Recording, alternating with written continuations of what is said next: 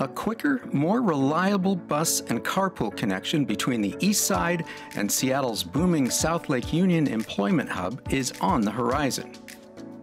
The State Department of Transportation is building a dedicated transit and HOV lane between State Route 520 and I-5's Mercer Street interchange.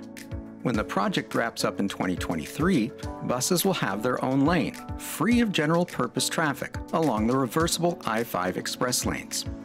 By avoiding I-5's congested commuter lanes, transit riders will enjoy faster, more reliable trips between the East Side, South Lake Union, and downtown Seattle. Specifically, this project includes a new reversible transit HOV ramp between SR 520 and the I-5 express lanes, a dedicated bus and carpool lane alongside I-5's 4 reversible express lanes, and a modified reversible ramp between the I-5 express lanes and Mercer Street. Initially, only buses will use the new connection.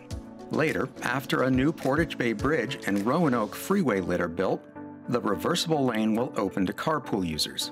And just like the I-5 express lanes, the new reversible bus and carpool lane will operate southbound in the mornings and northbound in the afternoons. The project is part of the broader ongoing reconstruction of SR 520, an effort that is replacing aging bridges and adding traffic capacity between I-405 and I-5. Once this work is complete, SR 520's bus and carpool system will extend from Redmond to Seattle. Stay updated through Twitter, email updates, and the Construction Corner map on our website.